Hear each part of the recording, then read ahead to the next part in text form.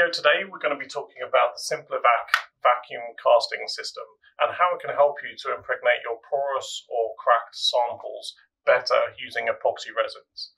The SimpliVac system applies a vacuum to the sample and allows you to pour under vacuum and then put multiple vacuum cycles through. The recommended method for doing vacuum impregnation is to apply a vacuum to the sample, and then once the sample is under vacuum, to pour the resin over the sample so that the resin can get deeply into the sample and the air is already removed. What we've also shown is that doing multiple vacuum cycles helps you to greatly improve the penetration of the epoxy into the sample. This machine uses supply tubes to carry the resin from a cup outside the machine and allow you to pour directly into the mold. It's very easy to plug in. Put the supply tube in here, drop it down into the valve, close the valve, and we're ready to go.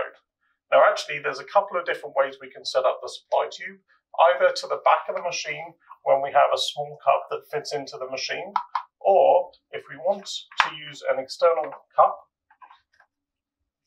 we can take the plug that was in the machine, attach it to the side, and hold the tube in a larger cup.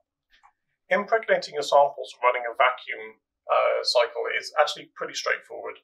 Drop the sample under the supply tube, close the lid, and press this button that applies a vacuum onto the sample. So this is taking all of the air out, and as you'll see, I don't have to press down the lid or do anything else in order to get that to create the vacuum. I just have to have the lid down.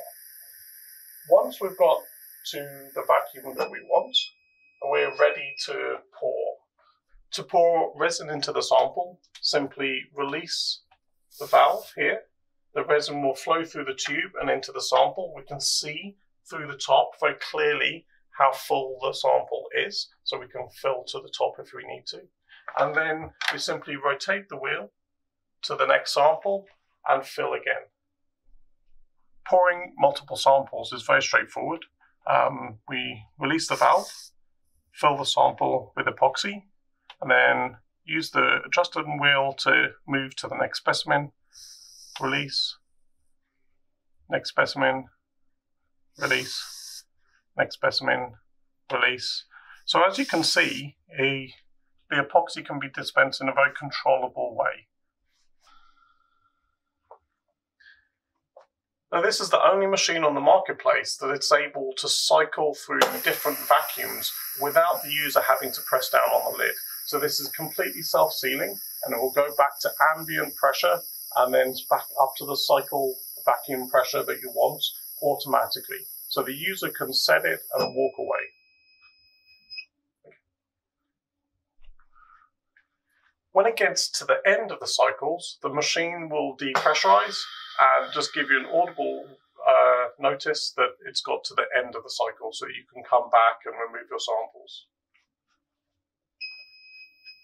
You see that it says that it's ready, and we can just lift the lid and take our samples out. At the end of the vacuum cycles, you should take the samples out to cure under ambient conditions or in an oven, depending on the epoxy that you're using. So we simply take out the valve, lift the lid, and then we're able to lift up the whole tray of samples at once out of the machine.